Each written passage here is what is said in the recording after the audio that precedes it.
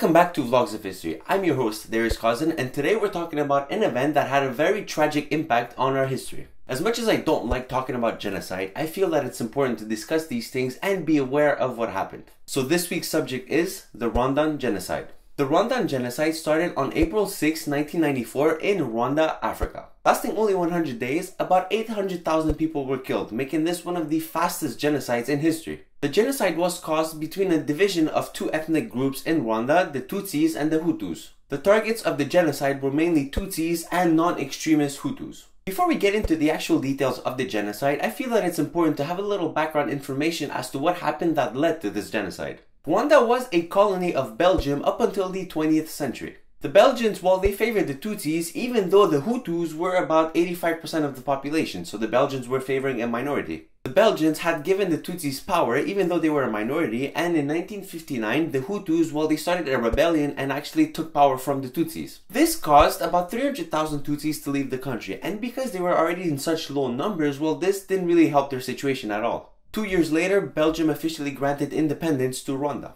Fast forward a few decades later, the tensions between the two ethnicities, well, they carried on. Some of those 300,000 Tutsis that left the country formed their own rebellion group called the Rwandan Patriotic Front, or RPTs, in an attempt to fight the Hutus. On April 6, 1994, an airplane carrying the two presidents of Rwanda at the time was shot down. Both presidents were Hutus, and actually nobody knows who shot down the plane. It's still unknown. The RPF obviously blamed the Hutus, saying they just wanted an excuse to kill people, and the Hutus, well, they blamed the RPF and started killing Tutsis immediately. This was the start of the Rwandan Genocide.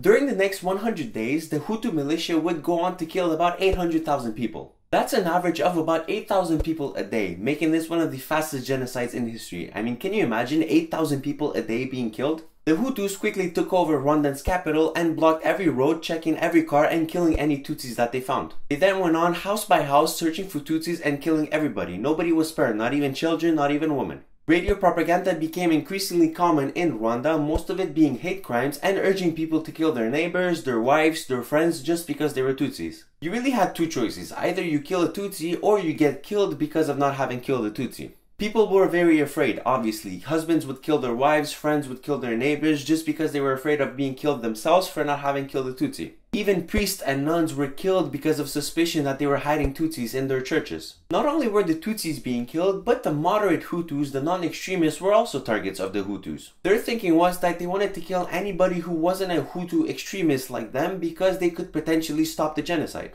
The Hutu extremists, they just really wanted a reason to kill, so it seems. Some people were able to film what was going on, and word of the genocide quickly spread throughout the country. The Tutsis, well, they tried to flee or hide, but they were severely outnumbered. Remember, it was 85 against 15%. There wasn't much that they could do. They could only rely on the United Nations, who had some troops handy nearby that were able to help. The problem, though, was that the United Nations did not have enough troops to actually help prevent the genocide. More so, they weren't even allowed to use their weapons to protect the civilians. They were only allowed to use them in self-defense. By April 21st, that's just 15 days after the genocide started, the UN had pulled out about 90% of their troops out of Rwanda. Instead of helping the Rwandan people who were in very much need of help, the UN decided to pull out their troops to protect their troops from being killed. A few weeks later, the UN realized that they made a mistake and that they should send more troops to Rwanda, and so they made a plan to send about 5,000 troops to Rwanda. The unfortunate catch was that it took way too long for the troops to actually get there. By the time the full force had gotten there, the genocide was already over by a long time.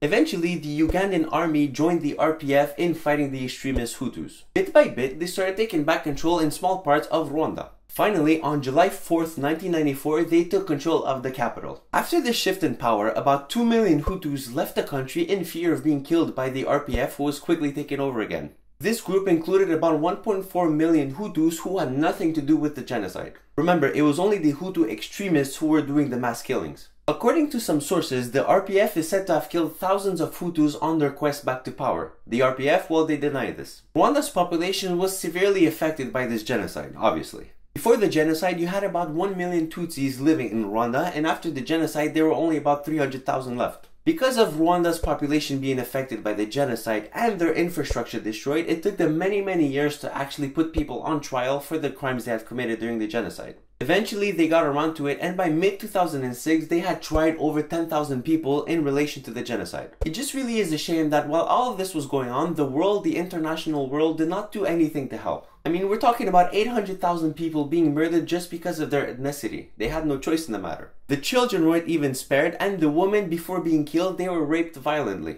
I really don't like ending on such a bad note, but I feel that this is something that we should take some time to reflect on. We should reflect on how we could have let something this horrible happen and how we can prevent this from ever happening again. That was it for this week's episode of Vlogs of History. I really do hope you've enjoyed this episode, and if you did, leave a like, share it to a friend, and subscribe to be notified when the next episode comes out. Remember, these episodes come out every single Monday, and if you've missed the previous one, I'll leave a link right here. You can go check it out. Also, I do have another show called Vlogs of History After Hours that comes out every single Wednesday, so make sure to check that out too. As always, I'm your host, Darius Cosden. You can follow me on Facebook, Twitter, and Instagram. It's been an absolute pleasure, and I will see you all next week.